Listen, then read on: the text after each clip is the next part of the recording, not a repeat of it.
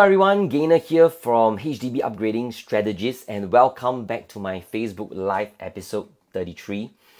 And what I'm going to share with you guys today, I'm going to share with you guys this 4 common pitfalls that property buyers and investors make that actually will affect their eventual profits, right?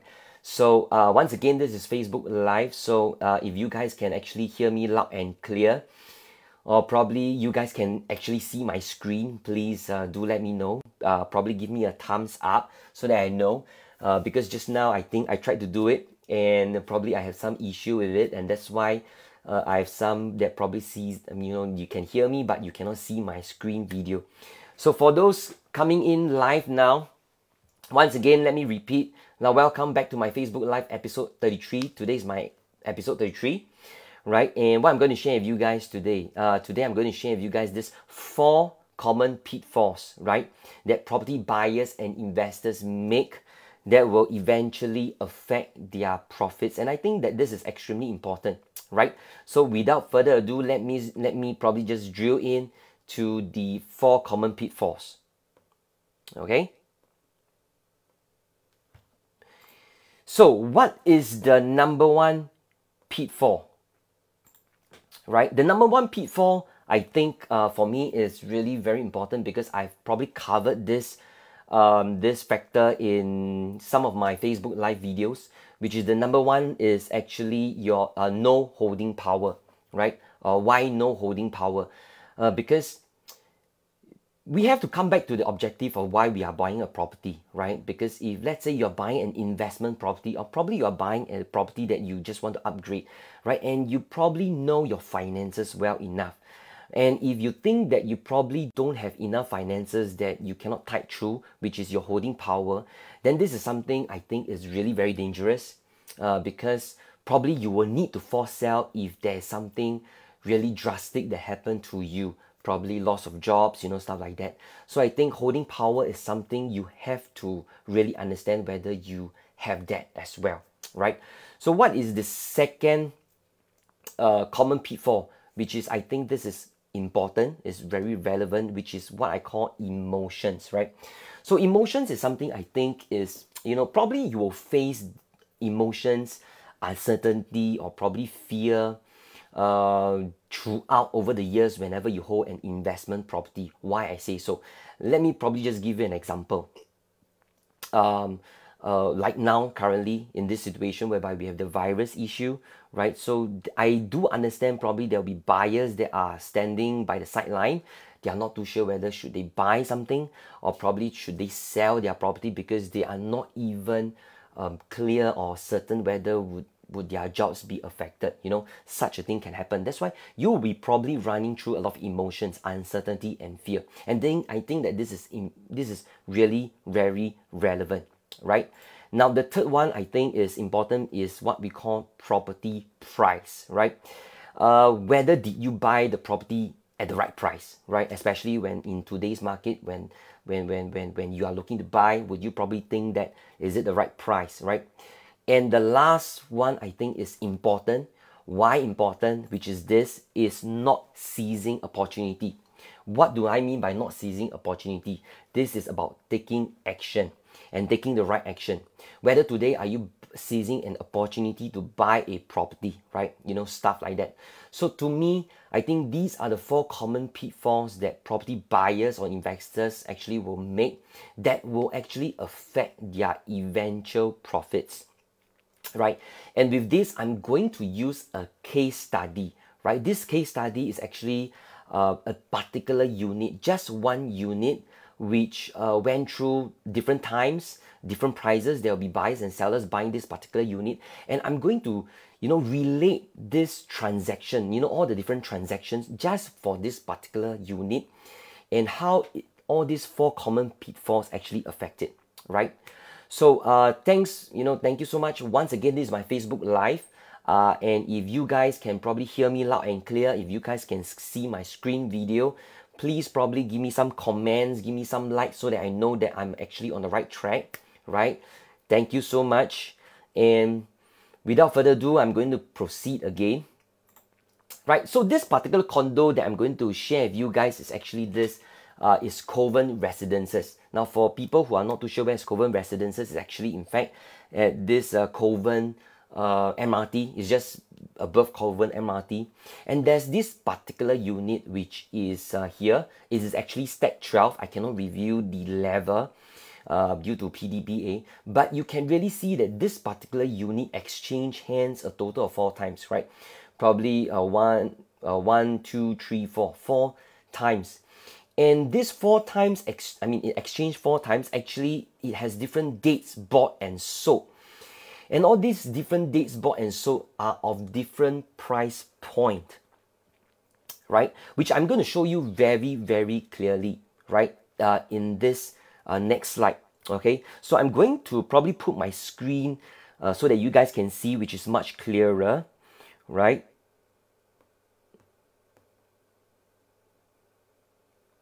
Okay, right? Okay, so good. Now you guys can probably see the screen much clearer, right? Before I go to the next slide. Now, what you are seeing now is actually this property price index. This is actually the historical property price index.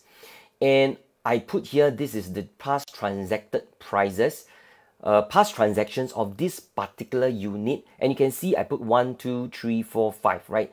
This is actually, you know, the first buyer, second buyer, third buyer, fourth buyer, and fifth buyer. So to show to you that actually he has exchanged hands many times.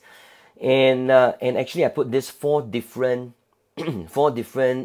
common pitfalls just right to it, so that whenever I'm going to go through all different points of time, I can relate this back to all these 4 different factors, these 4 different pitfalls, right? Okay, thank you, Esther. Thanks for telling me that the screen is now okay. Thank you so much, right? It's really a boost of confidence. Okay, so now I'm going to review this. The first buyer actually bought in 2008, right?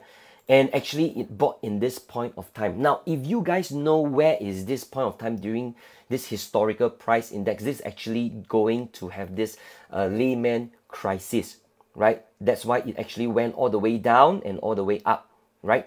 So the magical question, how much did this buyer bought in 2008? In fact, it bought at $930 per square foot, and the price bought is actually 1.171 million. It's actually 1259 square feet. Now, the thing is that if you are a buyer who bought in this point of time before they actually went all the way down, you will be probably running through a lot of emotions, a lot of uncertainty, and a lot of fear, right? So this is one of the common pitfalls that you will probably be facing. And true enough, this buyer, which is the first buyer, actually sold the property in 2010. Now the question I want to ask you, at this point of time, will you sell at here? Will you hold? Or will you buy? Right? Of course, having said that, you already see this past history. Now, of course, you can just tell me what is going to happen, what we're going to do. But let's just probably, you know, just think that you don't know what is going to happen here, and you are at this point of time. Will you sell?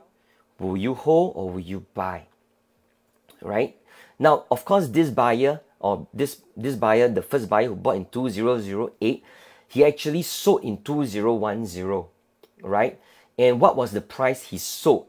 He actually sold at 950,000, which makes a total loss of $221,000. Now, you probably might be thinking, hey, this property price index went all the way down, it went all the way up, and it seems to be on par, right? And maybe I ask you this question, right? If you are this buyer and you know that you went through Lehman crisis and you know that it's going up, at this point of time, now the question comes back to you. Will you feel uncertain? Will it go all the way, continuously go up? Or probably it will go down? So, and also as well, this buyer probably might think that, hey, I may not have the holding power as well. And that's why he sold and he made a loss of 221,000. And this buyer, which is who bought from him, probably he's also seizing the opportunity. He may not be sure whether he bought a good buy, but he thought that he probably bought at a low price, right? How he can even go lower, it can even go higher.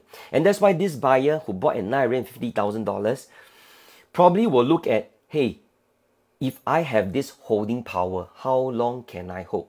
So these are the 4 different things that will run through at all these different points of time, right? But I'm going to share with you, this buyer who bought in 2010, he sold in May 2010, which is just a difference of 4-5 months. Now, of course, you will look at it, you know, during those times, you can actually buy and sell in a very short period of time. But as of now, today, you can't because of this seller stamp duty tax, right? You have this 3 years of seller stamp duty tax, right? And you probably can't do much. But for this buyer, he sold. And at this point of time, the question comes again. Will you sell? Will you hold? Or will you buy? Right? And this buyer who bought at $950,000 saw this an opportunity and immediately sold. And how much did he sold?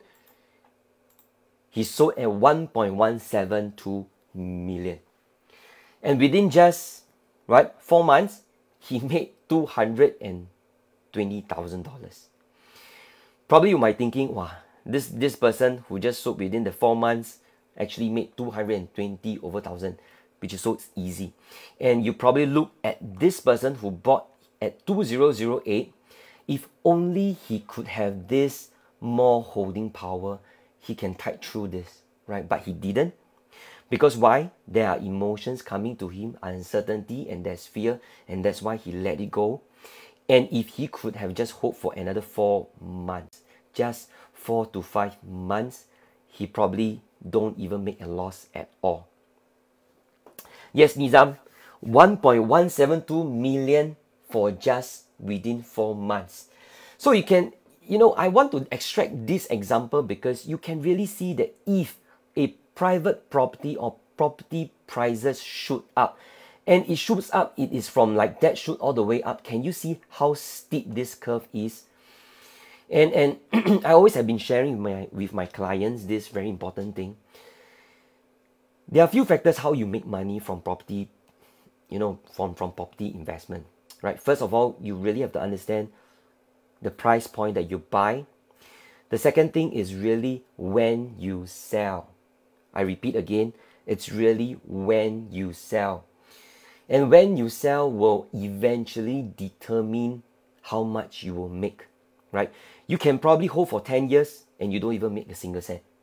You can probably hold for 4 to 5 years and you see that opportunity is there, you sell and you immediately make a profit, right? Of course, all these things, we never know how is the future like, but probably you will have to understand when is the property price during then. And you probably have to make a bold decision, right? So all these takes a lot of understanding, and of course, once again, one of the pitfalls that I mentioned is seizing the right opportunity as well, right? Coming back again, of course, this seller, this buyer who bought in January 2010, sold in May, made this 220,000, and the next buyer actually bought in this 1.17 million. Now, and this this buyer who bought in May 2010 sold in 2011, which is at this point of time, right? This point of time. The question I want to ask you again, will you sell? Will you hold? Or will you buy? Right? I remember I did once mention about this Facebook post. I highlighted this. Property investment is just like a marathon. A baton, running a baton is kind of competition. It is when you pass this baton to the next buyer, right? How long you want to hold, how fast you want to hold, you pass it to the next, next buyer. And of course, this buyer who actually sold in 2011, sold at this price, this point, this peak, and how much? He sold at 1.143 million, and that person made $258,000 in just, I think, a year plus? Just a year plus, right? Just a year plus, made another 250 over thousand.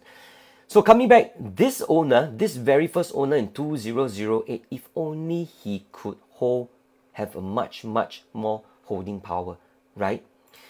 And of course, coming back to this 2011, this buyer who bought at 1.43 million, eventually he sold here. This is where cooling measures came, right? In 2013, government introduced cooling measures and the prices went down. And this buyer who bought here, or this seller who sold here, probably will think that, hey, it's a good time to buy. And so how much that person, that buyer bought, he bought at 1.49 million. And that person who bought in 2011 only made $65,000 in terms of profit. And of course, this buyer who bought in 2015, of course, he's holding till now. This is just one particular unit, right? So, with this, I just want to share with you guys, with this property price index, with all these differences in terms of date, in terms of selling prices, and using these 4 different pitfalls to illustrate to you guys, to let you guys understand that, hey, if you have a holding power just like this person, if he bought in 2008 at 1.17 million and he probably tied it all the way through here and he sold at 1.495 million, he probably still made a profit of around $200,000-300,000, but he didn't have that holding power. Of course, a lot of emotions run through between all these different dates because these are all the different transactions. Emotions run very high, especially uncertainty, fear, greed run through during this point of time, especially when it surged all the way up from here to here, right? And as well as property prices, different buyers, different sellers will think whether am I buying at the right price, whether am I selling at the right price. And lastly, it's also about seizing the right opportunity. Now, I'm very sure that during this period of time, there are always a lot of property buyers or investors who will want to stand by the sideline and not doing anything. But in fact, if you look at it, if you could have seized the opportunity at different points of time, you could have probably also made some money out of it, but you didn't. Some they probably didn't seize that opportunity and just stay as where it is, because there's always some buyers that no matter what, they will not do anything. Even deep down, they probably just want to buy something, but they don't take action, right? So we come back to at this very point of time, especially I'm talking about this virus issue. The question we are now at this point of time, the prices will probably be going up.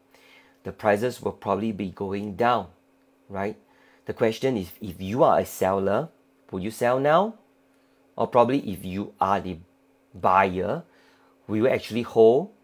Or if you are a buyer today, will you actually buy? Right?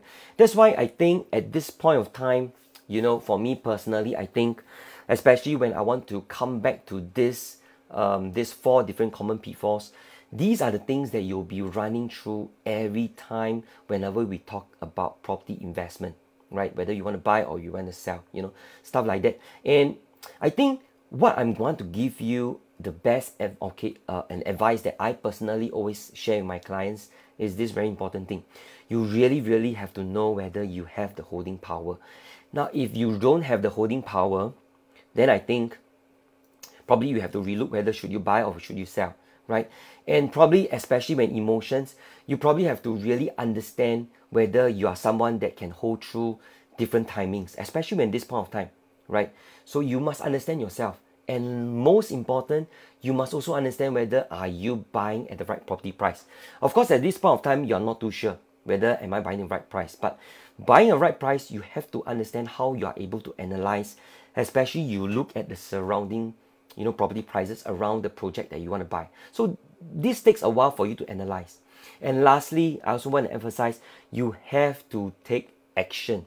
If you don't take action, nothing will happen.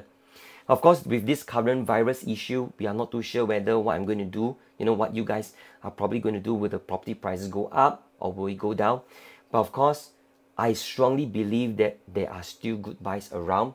It's just that we have to be more careful at this point of time, right? So with that, I hope you guys love this Facebook Live episode 33 that I just shared with you guys. And I hope that you guys understand where I'm coming from, especially the case study that I extracted out to show to you guys at different point of times. You will be running through all these different pitfalls that you will be facing. And it's important for you to seek someone to understand so that you are able to make a right decision, right? With that, Thank you so much for listening or watching this Facebook live video. I apologize because I think when I first started out, the screen was blank, and I think that this has gone well. Thank you so much. And once again, if you guys don't have any more questions or inquiries, and I hope you guys can probably give me more likes, and probably if you are watching it at a different time, you just give me more inquiries. I'll probably post my answers in this Facebook live video as well. With that, thank you so much for watching. Have a nice day. Stay healthy and stay happy. Thanks a lot. Goodbye.